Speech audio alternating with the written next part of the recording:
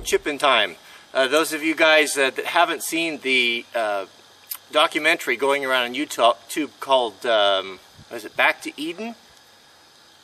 Yeah, I think it's Back to Eden. It's about a guy who has really rediscovered the importance of mulch and ground covering to grow his garden and not to have to depend so much on irrigating.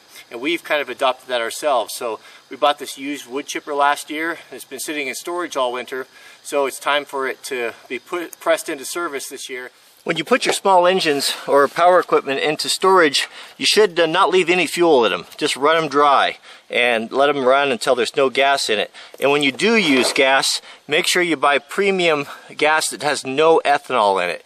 Most stations, if you call around, you can find it. Ethanol is a product that they add that destroys the seals and the softer, pliable parts inside the engines, and it's just death to power saws, power tools. So, yeah, you're going to spend a few more cents, but those few cents you're going to save are going to save you dollars when you don't have to replace power equipment or expensive engines.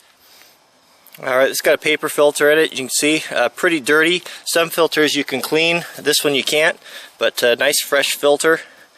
And I guess we better put the sleeve on here. You know, usually when you're using this power equipment, it's in the summertime and a dusty environment, and the air filters get a lot of use.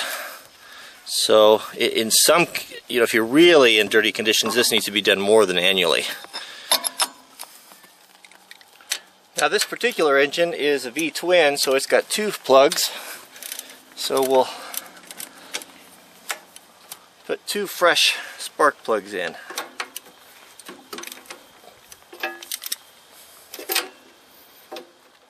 Now this particular engine has an external oil filter, which is really nice. So I'll go ahead and change that out. Now with oil filters, whether it's your car or power equipment, make sure that this rubber seal on here, you coat it with a little bit of oil. You can use the new oil or any oil is fine. And you don't need to really over tighten oil filters. You never want to put them on with a wrench. Usually as tight as you can get it with one hand is sufficient. You may have a small battery in your power equipment. Some of them need service. They'll have caps on them if they do. Some of them are sealed like this one. Doesn't need any service. One thing that you can do that will save your batteries and make them last about 5 or 6 times longer is to take them out. I'll show you what I do with mine. So I just have a small, what I call my battery station in my shop.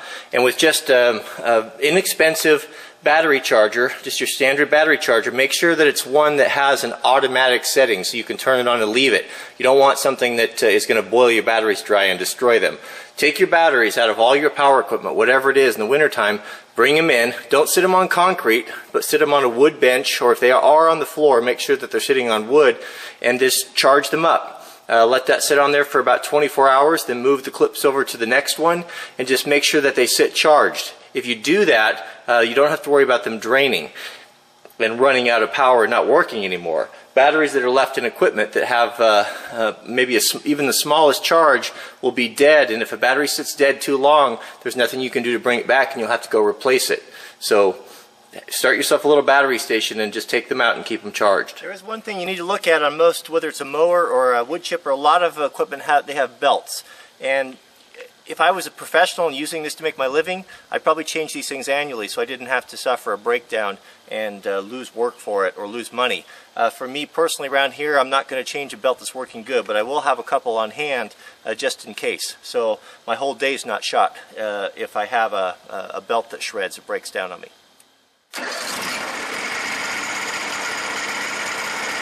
One other thing to look for is any grease zerks. They're going to be on bearing areas. Those need to be hit. This is more than annually, probably every couple of uses, especially something that really gets a lot of a force on it like this. So one of the essential tools that a guy needs to have is a grease gun. You've seen these before. This is just a canister type. You buy a canister and it loads in the back. This is one that's got a flexible head on it, and there's also the fixed head. The fixed head's a little bit easier to use, especially for because you don't have to get an extra hand on it, but sometimes you can't get hard to get areas. So if I was only going to buy one, I would get a flexible head if I had a choice. And this is just something you can find at a garage sale. And you don't have to use the grease canisters. They're just really convenient. You can pack them in by hand. I've done that before. But this is a perfect type of item that you can find for $1 or $2 at a garage sale. So that's basically a full service for any small engine. This is something you should be able to do in 15 to 20 minutes. One tip that I'll give you, that I do myself, is now is the time to reorder the supplies.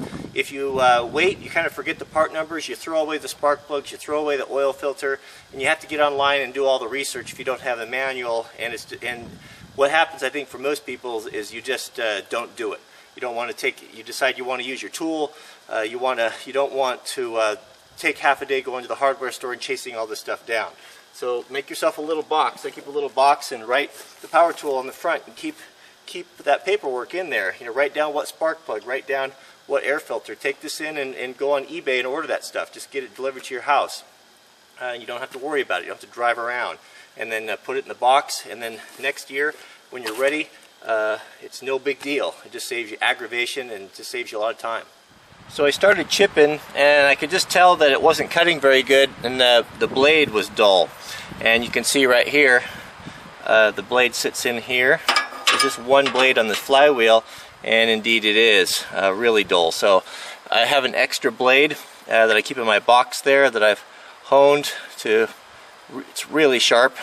So I'll put that on there, and then I can sharpen this one here at my leisure.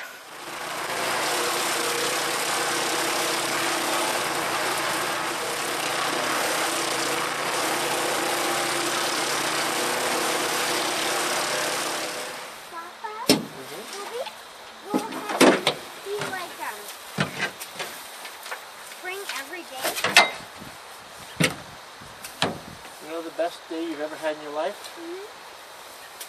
Will be 1,000 times better than that. So 1,000 times better than spring? Yes.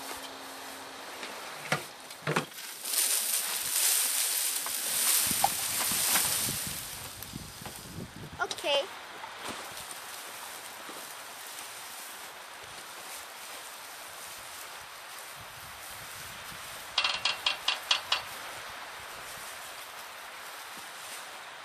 Like that?